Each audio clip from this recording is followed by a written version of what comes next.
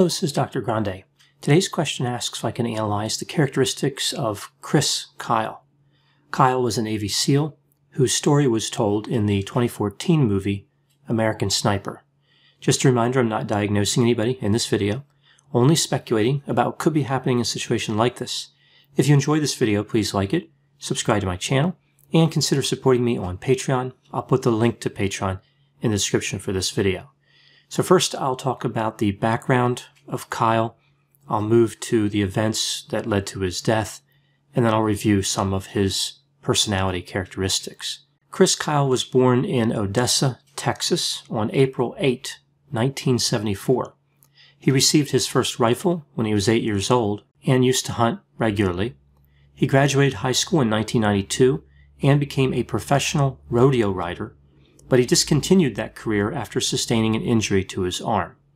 After going to college for 2 years, Kyle joined the U.S. Navy. He trained to be a Navy SEAL and was eventually assigned to SEAL Team 3, Sniper Element. Kyle would serve 4 tours of duty in the Iraq War. There he would distinguish himself as an excellent shot, so much so that insurgents put a bounty on his head. It has been reported that he killed about 160 enemies, making him the deadliest sniper in U.S. history. Kyle claimed at different times that he killed somewhere around 200 or 300 enemies. In 2009, Kyle was honorably discharged from the U.S. Navy. In 2012, he published an autobiography titled American Sniper. The book was a New York Times bestseller. It stayed on that list for 37 weeks. Various people questioned some of Kyle's claims. One in particular was Jesse Ventura, the former governor of Minnesota. He had also served in the military. Kyle had written that he punched a man in a bar in Coronado, California in 2006. In January of 2012, Kyle went on a radio show to talk about his book and identified Jesse Ventura as the man that he punched. Jesse Ventura said that he never even met Chris Kyle, much less was physically attacked by Kyle. Ventura sued Kyle for defamation, appropriation, and unjust enrichment. In 2017, the lawsuit was settled with Kyle's estate for an undisclosed amount. This wasn't the only claim that Kyle made that aroused suspicion. He said that he and another man were sent by the U.S. government to New Orleans, Louisiana during Hurricane Katrina to assist with the civil unrest. He said that they were placed on the Mercedes-Benz Superdome and that they were carrying rifles. They used these rifles to shoot looters. Kyle claimed to have killed 30 looters. He had another story about an attempted carjacking at a gas station in Dallas, Texas in 2009. He said that he was approached by 2 men who wanted his vehicle. He told the men that he would reach into his truck and get them the keys. Instead, he pulled out a firearm and shot both of them, killing them. The difficulty with both of these claims, the one in New Orleans and the one in Dallas, is that there's no evidence that they happened. No witnesses, no reports of people being shot, no dead bodies, no video surveillance. It seems fairly clear that neither event actually occurred. In addition, Kyle had been awarded 1 Silver Star medal and 3 Bronze Stars for his service. Some reports say he was awarded 4 Bronze Stars, but he claimed that he was awarded 2 Silver Stars and 5 Bronze Stars. This takes us to February 2, 2013. Chris Kyle, 38 years old at that time, and a friend of his, 35-year-old Chad Littlefield, picked up a 25-year-old U.S. Marine Corps veteran named Eddie Ray Routh. Kyle was driving his Ford F-350 pickup truck. Kyle and Littlefield were taking Routh to a shooting range in Erath County, Texas, to help him cope with his post-traumatic stress disorder. Routh had spent time in mental health facilities. He was diagnosed not only with PTSD, but also with schizophrenia. During the ride to the range, Kyle texted Littlefield with the words, "This dude is straight up nuts." Littlefield texted back, writing, "He's right behind me. Watch my 6." After arriving at the range, Routh shot Kyle 6 times with a .45 caliber pistol and shot Littlefield 7 times with a 9mm pistol, killing both men. Both weapons were owned by Chris Kyle. Kyle and Littlefield were both carrying .45 caliber pistols, but both of those weapons had the safety on. They were both in their holsters, and neither had been fired. After the shooting, Routh took Kyle's truck to his sister's house and told her what he did. The police would later arrest him after he crashed Kyle's truck into a police vehicle. Routh would later tell the authorities that when he was riding in the back seat of the truck, no one would talk to him. He felt bad about shooting them, but he was sure they had forgiven him. At his trial, defense experts maintained that he was psychotic at the time of the killings. One mental health professional for the prosecution said that Routh was faking schizophrenia, and another said he probably did not have the disorder. I looked at the reports that were available about his symptoms. I think a good argument can be made that he was psychotic. There's no way to know for sure, of course, but he had a long history of hallucinations and delusions, and he appeared to be paranoid. Routh was sentenced to life in prison without the possibility of parole after being found guilty. Now moving to the mental health and personality factors. I'm not aware of any report indicating Chris Kyle was officially diagnosed with any mental disorder. In the movie American Sniper, it's implied that he may have had some symptoms of PTSD. For example, hypervigilance. There's the scene where he's driving his vehicle near where he lives, and he's anxiously looking around at other vehicles, worried about potential threats. The question that comes up here is, does this explain his lying behavior? Could PTSD explain that, or is it something more based on personality? Chris Kyle was an elite combat operator in the Navy.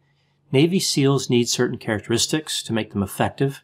For example, they have to have reduced emotional reactivity. This trait aligns with psychopathy.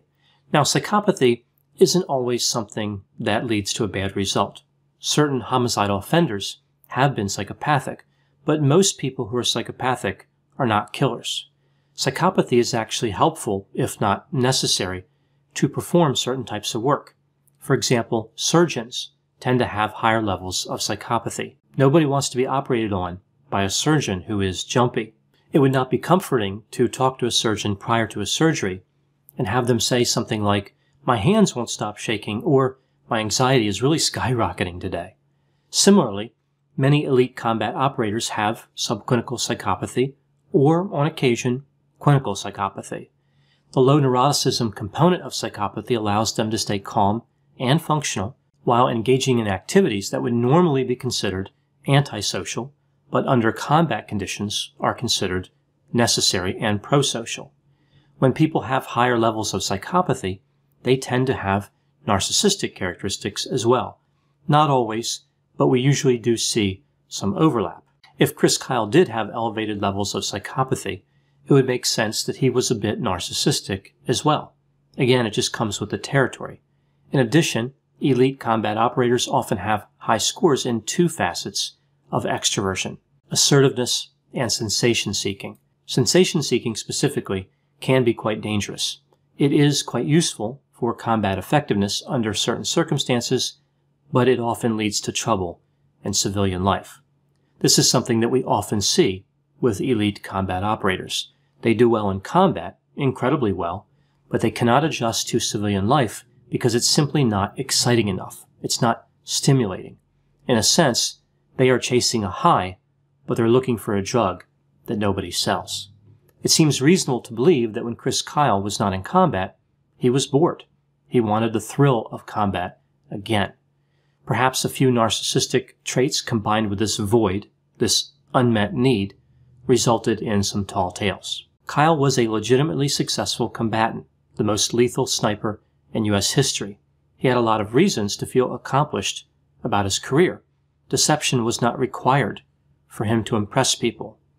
Another element to consider here, which also ties in with narcissism, would be an investment in fantasy. Listening to these two stories that Kyle had, the one in Louisiana and the one in Texas, they sound like a tough guy fantasy. Perhaps he wanted events like that to actually happen, so he simply said they did. His lies were not self-deprecating. He thought they made him look better. He thought perhaps he could expand his own legendary reputation, take it to the next level, reach another new high. Some people believe that Chris Kyle lost his hero status because of his deception. I think the deception probably came from the same place that facilitated him becoming a hero. With all this in mind, talking about psychopathy and narcissism and extroversion, what would be a potential personality profile for Chris Kyle? We see low openness to experience. He was conservative and had concrete thinking. We see mid-range conscientiousness, high extroversion, like I talked about, low agreeableness, and extremely low neuroticism. What lessons can be learned from the case of Chris Kyle? I have two here. The first lesson, people can occupy more than one role at a time, and sometimes these roles seem to contradict. Chris Kyle was a hero and also somebody who told several lies. The second lesson is about warning signs. Ralph's mother was the one who contacted Kyle for help. She wanted Kyle to help her son. She told him that Ralph had PTSD, but failed to tell him that he had threatened to kill himself and his family. This information would have been helpful. It's important to face reality when dealing with somebody who may be severely mentally ill. As I mentioned, Kyle and Littlefield were both aware that something was wrong with Ralph. I appreciate that they didn't want to overreact by doing something like throwing him out of the truck or something like that, but they should have reacted in some way. One idea would be, don't let Ralph have a firearm. Again, the guns used in the homicides were owned by Chris Kyle. My guess would be that Kyle thought the time out there shooting would be good for Ralph. I think he was genuinely trying to help him. Kyle probably trusted him because they both had been in the military. A little bit of distrust can be helpful under certain circumstances. Those are my thoughts on Chris Kyle. Please put any opinions and thoughts in the comment section. They always generate an interesting dialogue. As always, I hope you found my analysis of this topic to be interesting. Thanks for watching.